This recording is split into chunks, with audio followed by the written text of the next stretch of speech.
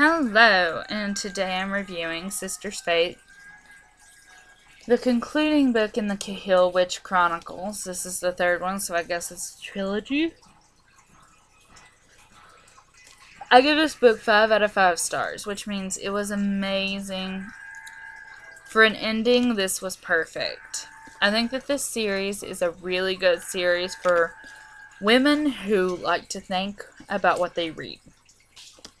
Because I want to just go back in history a little bit to the Salem witch trials, and when women were actually accused of being witches, or men, there was one man who was accused, they were either thrown in prison, hung, or they were killed.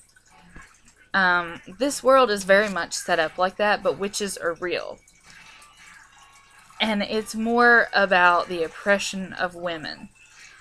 They can't have jobs. They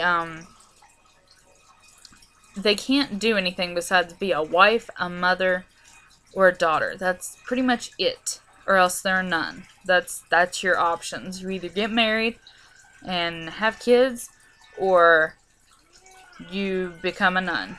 And but the nuns are actually a secret group of witches. Every single one of them are witches.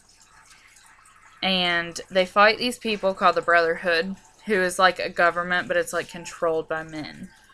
So, the Brotherhood is the one who kills all the girls or imprisons them. So, in the second book, we saw that the war was heating up and that things had to come to a stop. In this one, it's like all that comes to a head really, really quickly. And at the same time, the three sisters are facing their own problems because Maura erased Kate's boyfriend's memory. And Tessa is dealing with her visions, and she's afraid that she's going to go crazy because most, oh my god, seers, another word for seers, goes nuts. So, she's dealing with her own stuff. They're all dealing with their own stuff. Maura is in love with another woman who is in love with her back, but Maura just can't help her jealousy feelings. So, she's kind of like, they're trying to work things out, but at the same time, like, it's not working out because she's being such an arrogant twit about it. So, they're having their own problems, and at the same time, they have to figure out how to get this war over and done with. And Tessa is supposed to be the one who causes it all. She's not even of age. But it all comes to a head, and the book ends, and the beginning book kind of told us where it was going to go. One of the sisters was going to kill the other one. That was the prophecy. So we kind of knew what direction it was headed in. I didn't actually think that it was going to happen, though. I didn't think it was going to happen. And if I did think it was going to happen, I thought that Kate and Maura would one of them would kill each other. But, I was quite shocked with what happened. So, this is a really super good book. Like I said, it really deals with the oppression of women. There's like a big theme of oppression in this book. So, I give it 5 out of 5 stars. I really think that this is a great young adult novel. The women in it are super, super strong characters. And, I think this is a great book for any girl to read. Because it is really about the empowerment of women. And becoming powerful and being true to yourself. It's amazing. That's all I can say. I love this series. I'm so sad that I picked up on the bandwagon way, way, way late.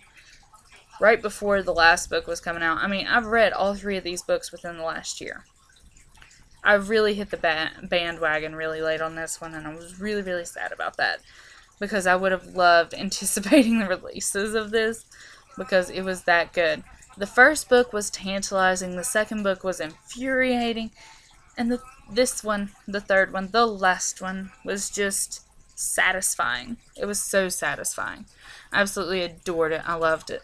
So like, comment, and subscribe. And next, I am reading quite the quirky book here, and I absolutely love it. So far, I'm about halfway through. It's called Small Persons with Wings. They Hate to be Called Fairies by Ellen Borum. I don't know. I cannot say that name. But it's really, really lovely. And this is like actually like about fairies. Do you know how many books I read that are actually like got fairies in them? Very, very few. So this is what I'm reading, and this is what you'll have to look forward to. But I also have a couple of really, really hot books coming up. Rooms by Lauren Oliver. Oh God, I can't think. It is another. Oh my God. I got Virals and Indelible. Yes, that's what the other one was called. Indelible. So, lots of stuff to look forward to. Rooms is probably the most famous by Lauren Oliver, and that's what I'll be reading after I read this one. So, like, comment, subscribe, and I will see you soon.